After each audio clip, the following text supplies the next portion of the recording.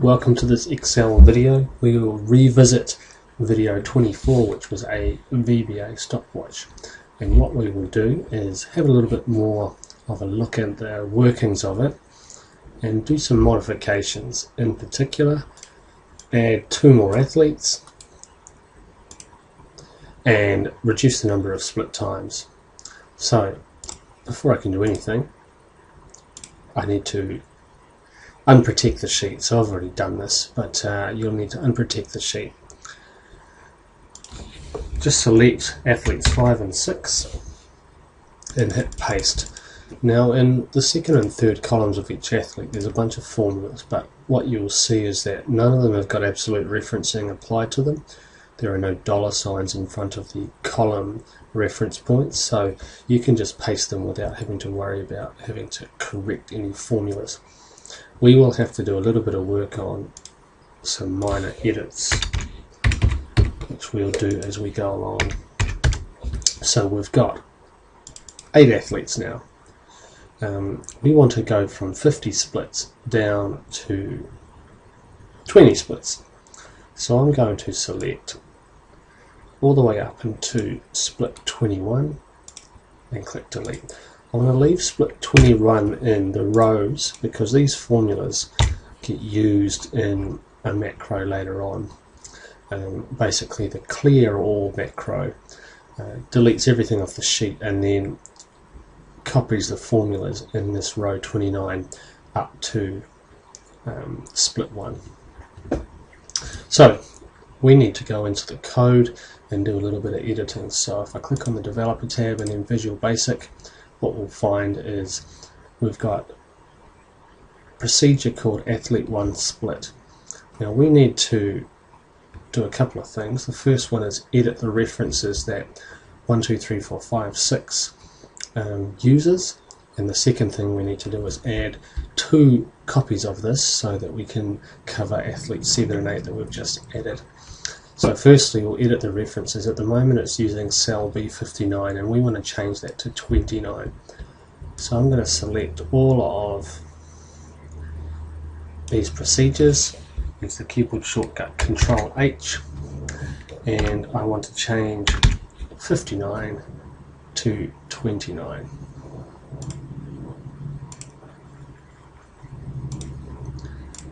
Next I want to copy athlete 6 macro and paste it twice. The last one becomes athlete 8, second last becomes athlete 7. Now the first line of each of these little procedures references a cell, and at the moment, because we just copied it, it says the same as number 6. We obviously don't want that. It was referencing column Q. We need to reference column T for athlete 7 and W for athlete 8. T and W.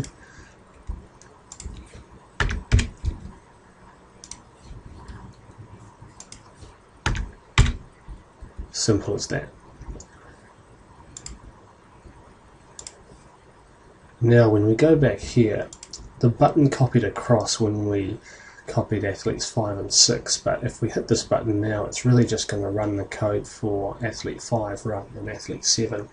So we have to right click on the button and assign a different macro to it. Now just for argument's sake, if you wanted to have drawn these buttons from scratch, on the developer tab click Insert and in Form Controls the first top left button is what you click on, gives you a little cross here, and you simply drag it to the size and shape that you want and then allocate the macro. We'll have to edit the text.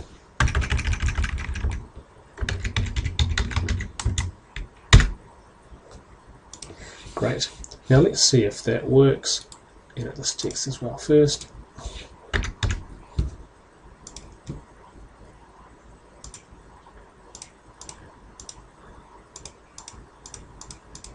So athlete 7 works fine. Athlete 8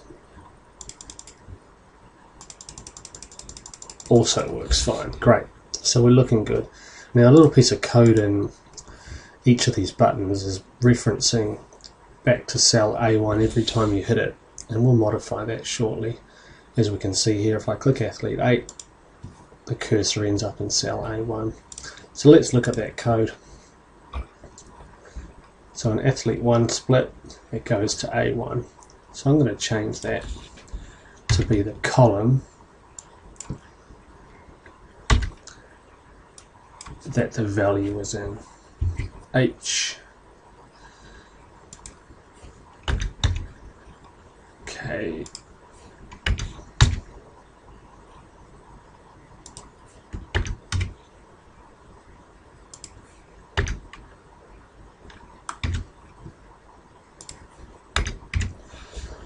Go back and check that out.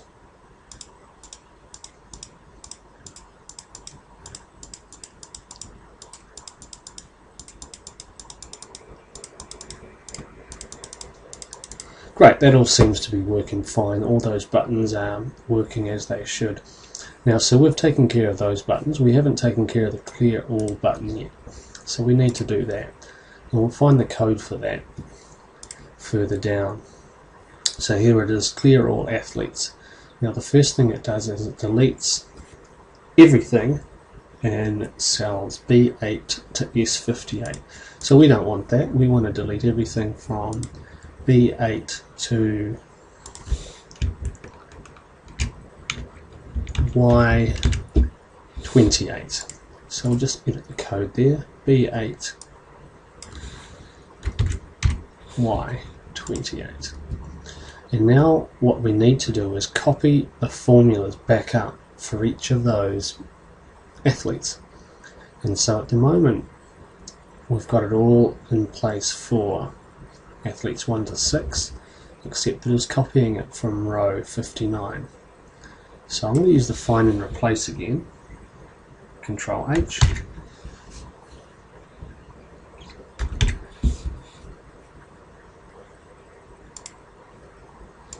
And we need to do it again for 58.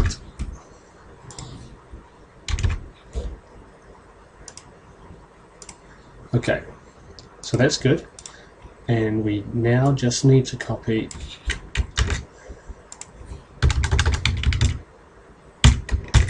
and edit the code for athletes 7 and 8.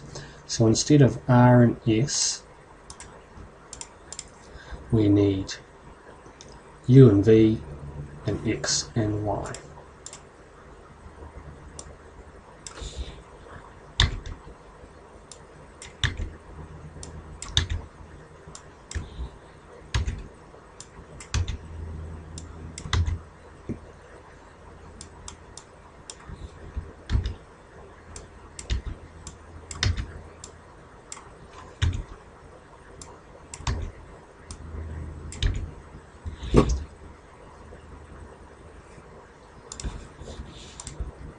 Okay, now so it would appear that that code is now ready, and if I hit clear all,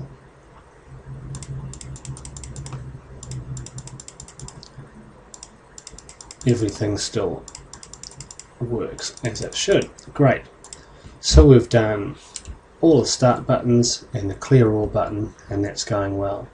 But unfortunately we haven't taken care of this group start because there's only 6 athletes on there. So we need to go back into the code and edit that one. So as you can see here, there's modules and there's forms. A form needs to be built. So I'm just going to change the size of this. I'm going to drag this up here.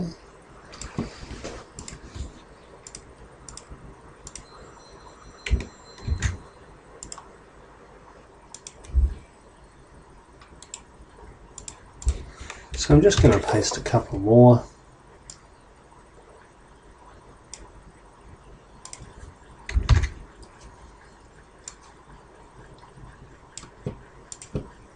Edit the text.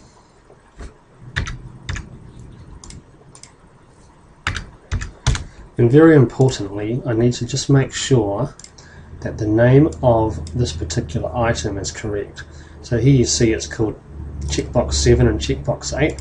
That's a name that the Excel VBA automatically gave to this particular item, but you can call it what you like, and typically when I'm making complicated forms I'll give a name that's very descriptive so it's easy for me to know when I'm writing code. Now I just want to preview this form. That's what it's going to look like. It's not perfect, you probably do 2 rows of 4 if you wanted it to look pretty, but this is going to be fine. I previewed that just by hitting F5, but what I need to do is right click on this form and hit View Code, and as we can see here there's one little procedure that runs, and basically what it says is if checkbox 1 is true, i.e. it has been ticked, then you need to start the athlete 1 split piece of code. So I need to add 2 more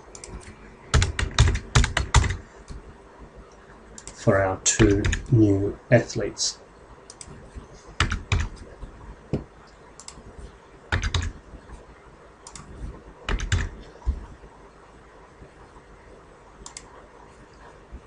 Great, so now that's working as well. Alright, so let's try that. Group start, athlete 1, 2, 3, 7 and 8, start.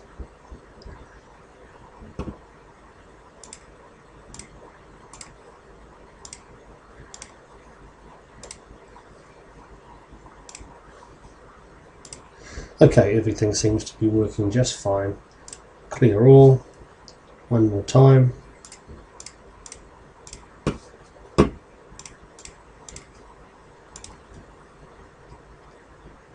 Great, so we've modified the procedure. There's now 8 athletes, there are now 20 splits. The various buttons that we have created work just fine.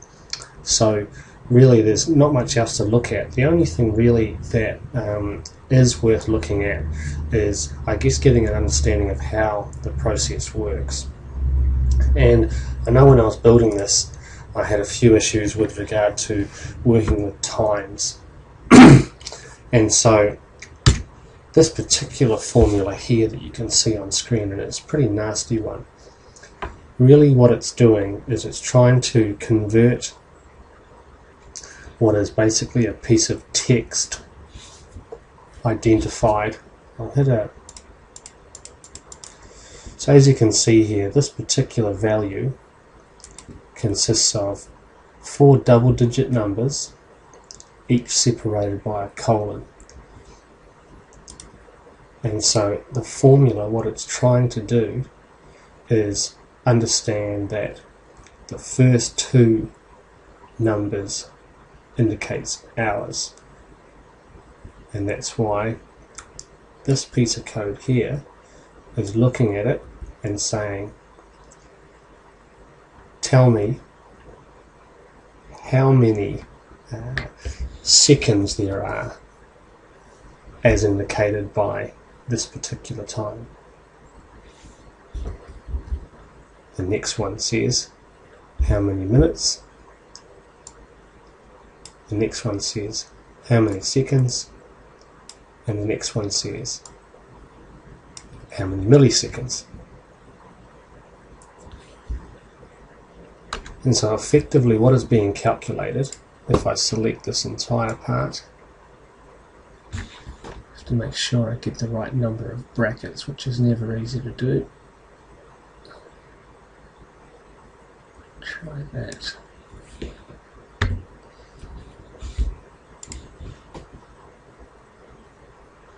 Colours are quite helpful, but not always easy to pick that up. That should be right.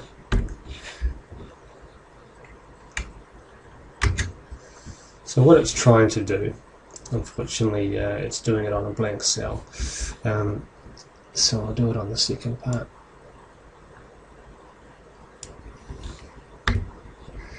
It's working out basically how many seconds have elapsed from that timestamp.